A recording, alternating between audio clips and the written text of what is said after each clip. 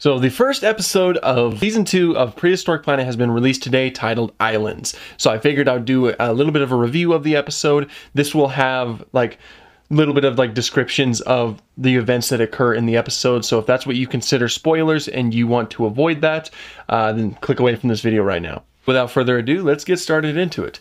This was a great start. This was a really good first episode for Season 2. It kind of feels like that they took everything that everybody was kind of complaining about in the first season and, you know, basically did a little bit of patchwork and amplified the things that we really liked in the first season as well. Because I know one of the biggest complaints for the first season was that there really weren't too many story aspects and you didn't get to spend enough time with each animal. And that's still kind of apparent here. It's mainly like a comparison to Walking with Dinosaurs, where you're basically focused on like a certain animal or certain era per episode, whereas Prehistoric Planet kind of just like jumps all over the place with its inherent theme of the episode, which of course this one is islands. But it kind of feels like they spent a little bit more time to breathe with each animal that they focused on, like the Zalmoxes getting stuck on a small raft and then, you know, finding a female Zalmoxes on a bigger raft eventually,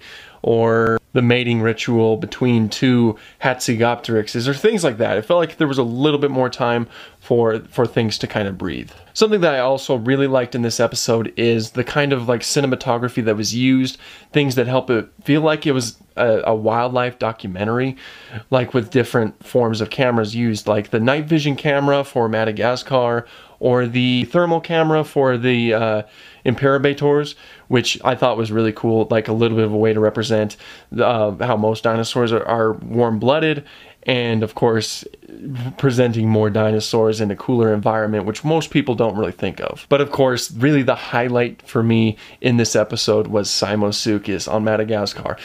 I'm glad that we got a lot of time to really kind of focus on Madagascar, and it wasn't just for the dinosaurs. I mean, every time we go to Madagascar, it's always about Majungasaurus, which, fair enough, Majungasaurus is awesome, one of the coolest Abelisaurids out there, but there were other creatures that lived on Madagascar as well, and this put an emphasis on that. Like it had the snake, it had a little bit more focus on the mammals, which of course is always welcome, because actually a lot of people don't even know that animals were alive during the Mesozoic, so things like that are being introduced, I think, go a long way.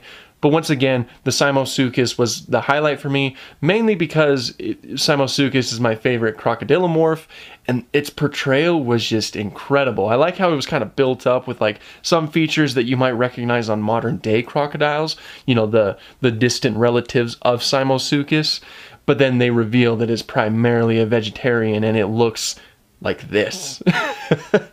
It was incredible. Sticking with Simosuchus, I really liked the sounds that they made. I liked the designs, and when they were being hunted by the Majungasaurus, they actually go into a burrow, which, you know, that has been a topic for debate on whether or not Simosuchus did burrow. Prehistoric Planet obviously goes for the fact that they did, just kind of use them as a little spot to kind of run and hide into, and actually incorporated their armor-like osteoderms into the whole burrowing system, where they go in and they kind of hunker down and their armor protects them essentially, which is really interesting.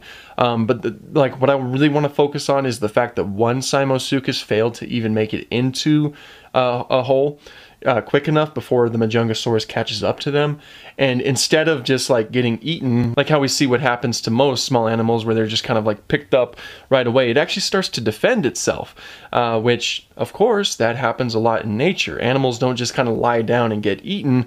Even if they can't escape, you know, in most situations, then they're going to try to do everything they can to defend themselves, and it starts kicking at it, kind of like, you know, and like I like the fact that the Majungasaurus is a little bit hesitant, which of course happens today because nobody wants to get hurt, you know.